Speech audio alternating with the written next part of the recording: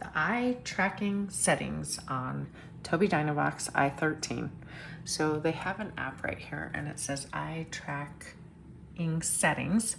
So I wished I had my mouse and my keyboard. Most of the time I do.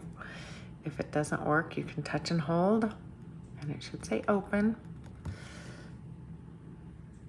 Okay, so here is where you do the calibration.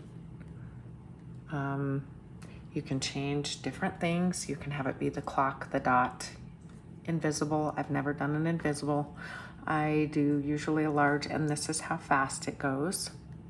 And so the calibration, we want both eyes. So if you can see exactly where I need to be sitting. I can pick calibrate. You're about, okay. So now you just follow this. And I have many students that have parents do this for them. If I call Dynavox, they will tell me that the student needs to do it, but I have a few students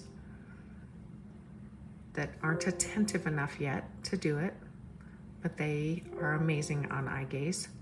So this is our workaround. And you can see all of them came out great. Sometimes you'll get a good and it works, but if you want to redo it, you can. So I can close that.